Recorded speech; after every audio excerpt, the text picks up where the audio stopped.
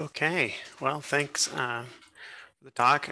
Jack is here for questions and Neel as well. So go ahead and enter your questions into Slack and we'll read those questions off. Alternatively, you can raise your hand in Zoom and I will promote you and you can ask your question in person.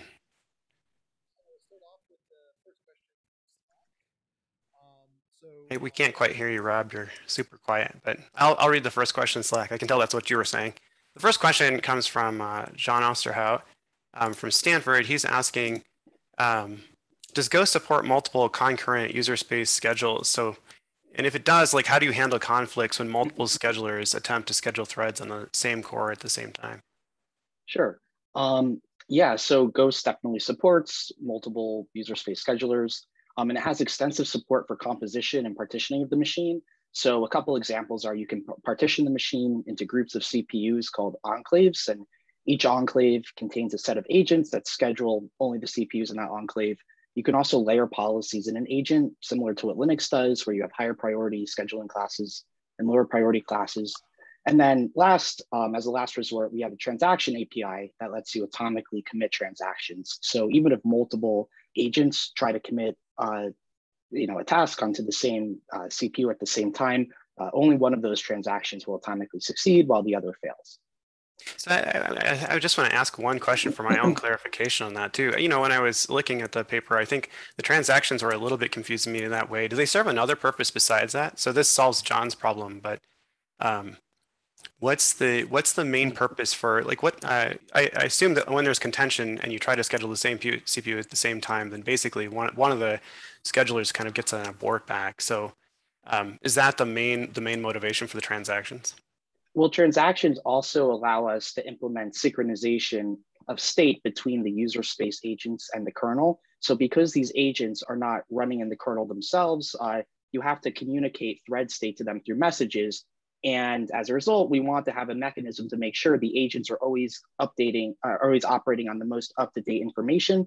And if they're not, then we want to somehow notify them of that. So when you try to commit a transaction, we have the full details in the paper. Basically, you include a counter, the last counter you read from the kernel. If there are pending messages that you haven't read yet, then the agent will have an out-of-date counter. And then the one it includes in the transaction will cause that transaction to be rejected and failed. And then because it's atomic, you get really nice state cleanup and don't have to worry about anything. I think that makes sense to me. Go ahead. I think an important property is that transactions allow us to schedule threads on CPUs in an asynchronous manner. If you imagine we had to use a syscall as an API, the global agent would be blocked and you would have a sort of a scheduling blockout on, let's say, 100 CPUs. But with transactions, you can open 100 transactions for 100 CPUs, and then you can let them pick them up opportunistically, for example, on a clock tick or maybe on return to user space.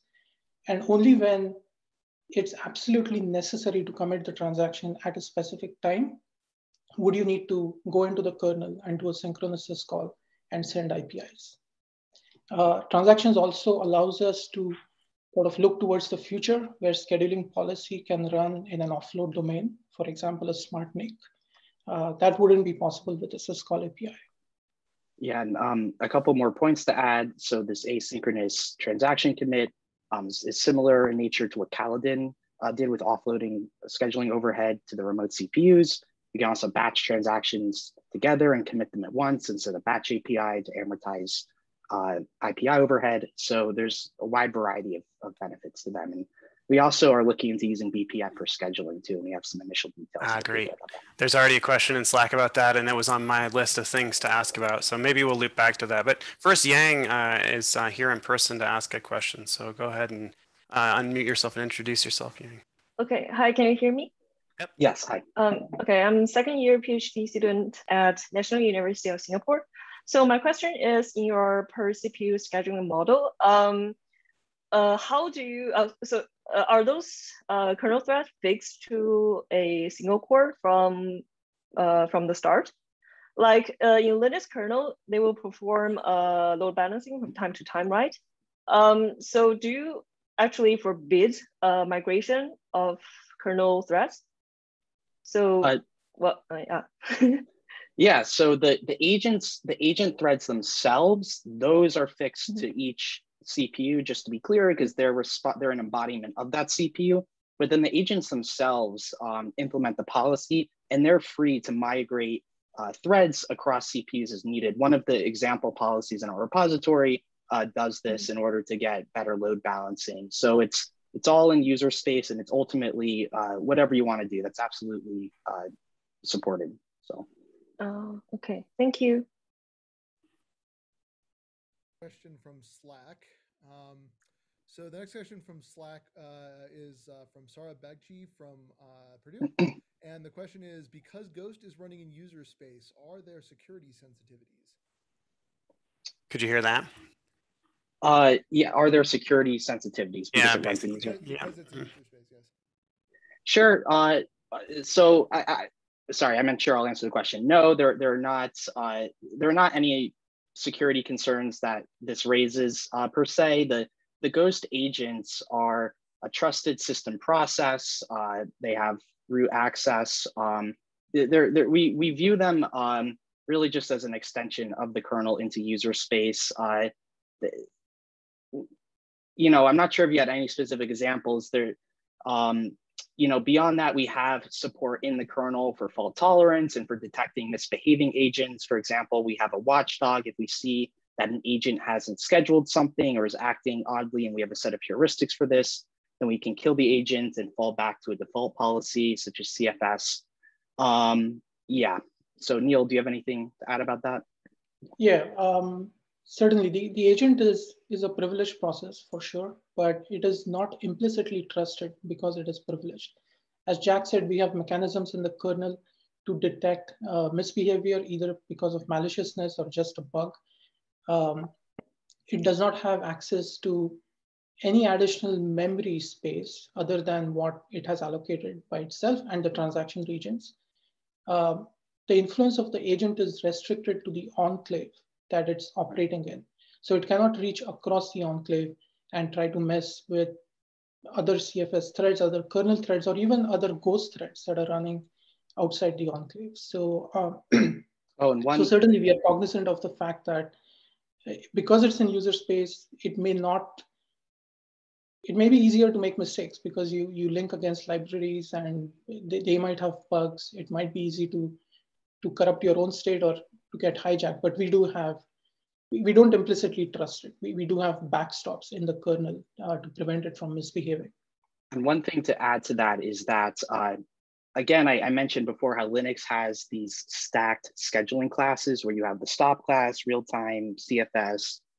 Ghost is all the way at the bottom of this stack, and this means it has the lowest priority. And that's fine if, you know, in terms of performance of the other upper classes are idle. But what this means, importantly for security, is that if you have Ghost agents that are malfunctioning and trying to DOS the machine or take it over, you can run, you know, like your SSH server or something in a higher priority class like CFS or real time, and those will have absolute priority over Ghost. So you can still gain back control of the machine if your Ghost agents are malfunctioning or malicious. All right, I was gonna do another question, but to keep things on track, I'm gonna move things along. There's a lot of great questions still for you guys on Slack, so engage with those. And if we have a little bit of time, we can bring you guys back and people can ask their questions for themselves. But thanks, Jack and Neel. And now we'll move on to the next talk, which this talk dovetails right into the next one. So next, Kostas Kafes is going to tell us about Syrup, which is incorporates this Ghost's user space CPU scheduling framework that Jack just described. But Thank you so much, Jack, for that great presentation. So do we have any hands up?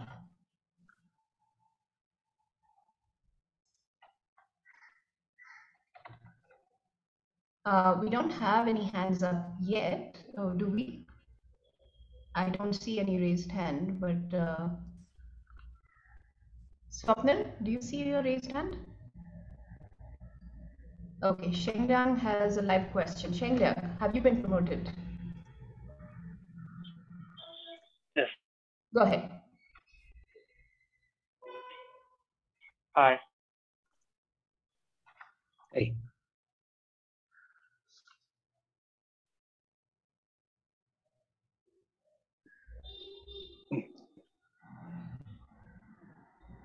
Do you hear him? Well, I don't.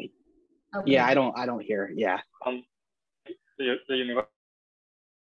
Maybe you want to turn off your video and try. Or maybe you can post on chat on Slack. Sure. And while he's doing that, let me just read. There are a couple of questions on the Slack channel from Emma from UC Berkeley. Can you hear me? Still choppy. Sorry. Okay, now it's better. Maybe you wanna ask the question. So may I need to ask it again? Yes, please. Yes. Oh yeah. You also mentioned that one of the problems of existing schedulers is the difficulty to customize policies for new hardware such as GPUs and TPUs.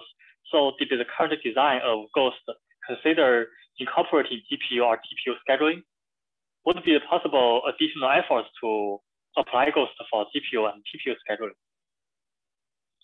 I think he asked, would it be possible to use Ghost for GPU and TPU scheduling? So when I made that point in the talk, I was referring specifically to doing kernel thread scheduling. You know, you might want to put your thread on, let's say, a NUMA node in the same socket connected to your accelerator. Now, could it be extended to support actually thread scheduling within GPUs and TPUs? That sounds like a really interesting future research direction. So I'd be happy to talk with you offline about that. I know those sorts of systems tend to have the scheduler integrated into the hardware, but it would be cool to think about the possibilities of using an abstraction like Ghost. And I actually think, you know, the next talk, Syrup, might be super relevant to that. So definitely think it's interesting and we should chat about that after. Yeah, thank you. We can have a offline talk. Yes. Yeah. Thanks. Thanks. John Yu has the next question. Could you please introduce yourself and your affiliation, please?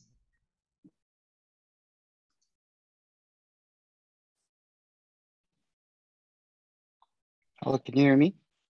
Yes, hi. Hello, my name is Jonggi Park from Sungkyunkwan University. Thank you for the interesting work and great talk. First, I want to ask, do you have any quantitative data about overheads of communication between kernel and user space for the information? Maybe you use the extended Berkeley Pecky filter, maybe. But anyways, do you have any idea about the overheads? And I want to ask, does Ghost consider NUMA topology regarding memory access or stuff, and also load balancing? And yeah, finally, so those are, oh, yeah, sorry. Yeah, finally, I want to ask about it. Like with NVMe SSD, each core has its own software queue. So do you have any idea to integrate CPU scheduler and IO scheduler by any chance? Yeah, sure. So those are all great questions. First, with regard to the overhead between, communication between the kernel and user space, we have a lot of micro benchmarks in the paper. And what we show basically is that message passing, takes, let's say if you're transitioning to a local agent, you have the P thread switch to the agent's thread, and then you have the switch to user space to read the message. So in the paper, we show that takes about 700 nanoseconds to do. Whereas on the other hand, if you have the spinning global agent, that takes about 250 nanoseconds. So these are really low overheads, comparable to existing kernel schedulers. And then in terms of committing a transaction itself, we have micro benchmarks for that. So those are cheap, again, about a microseconds. Now your second question was about NUMA topology. So absolutely, and that's a really great question. That was an important part of why we wanted Ghost, among other reasons. So for our Google search workload, for example, some of the requests are memory bound, and integrating NUMA topology awareness into the policy was really key in terms of getting on par with CFS for QPS and for tail latency. And in fact, I would take your point even further. On AMD, they have these like CCX structures where you have basically a bunch of different cores, each sharing their own L3 cache. And that makes getting the memory, scheduling around the memory an even more difficult problem. And Ghost really benefits us there by allowing us to customize to AMD and do it quickly and try a lot of different things. At least for our team, that's a new, different sort of cache structure. And then last, I'm looking at your Slack question with NVMe. All right, so can you integrate the CPU scheduler and the IO scheduler? Yeah, you can. I'd be happy to chat offline because that sounds like interesting future work. And in fact, I would say the next talk, Syrup, by my colleague Christos, talks specifically about injecting things into the kernel with BPF to do scheduling for IO. And we actually integrate that with Ghost. Now, it was for a network workload, but I think doing it for SSD would be a great direction too, and it would definitely be possible. So did I address all your questions? Yeah, actually, that was great. Thank you so much. Yeah, thank you. I just have one point of clarification on the second question, which on Slack where you ask, does Ghost take into account NUMA topology when doing load balancing or placement? Just want to reiterate that Ghost is a framework to implement policies, and absolutely Ghost provides the information that a policy would need to appropriately allocate tasks to NUMA nodes or chiplets and do the load balancing accordingly. But Ghost by itself is not doing any scheduling. It's providing you the hooks to do the scheduling. So I just wanted to clarify that, because a lot of times people conflate Ghost, the sort of scaffolding, and the policies that we have presented in the paper on top of that scaffolding.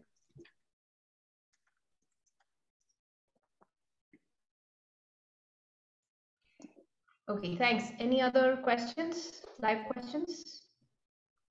You know, Emma, if we have time, asked a good one about BPF that might be worth addressing. Okay. So Emma asked a really good question. You know, can BPF be used to implement scheduling policies, you know, in the kernel instead of Ghost? And that's a really good point. So, you know, we view Ghost and BPF as complementary rather than competing. So Ghost lets you overcome some of the limitations of BPF. It's a high learning curve to BPF. You have to kind of work around this BPF verifier. So we think that BPF is ideal for accelerating Ghost fast paths in the kernel, while, you know, you can run higher level control plane stuff in the Ghost agents themselves. And advancements in Ghost or BPF let you move the boundary between the two, but ultimately they're complementary. And I think the next talk with Christos will again make this more clear as to how they can work together. I'm not sure if Neel has anything to add about that, but that's the good question. So. No, the only thing I'll add is a link to the Slack where we have sort of more things that we did with BPF that we could not put in the paper. Thanks, Jack and Neel. Let's move on to the next paper, but please do hang around to the end of the session, Jack and Neel, if there are any questions right at the end. If there's time, we'll take them. Absolutely. Thanks. So our next speaker is Kozyrakis. I'm sorry if I pronounce the name wrong. Please do correct me if I'm wrong. Kozyrakis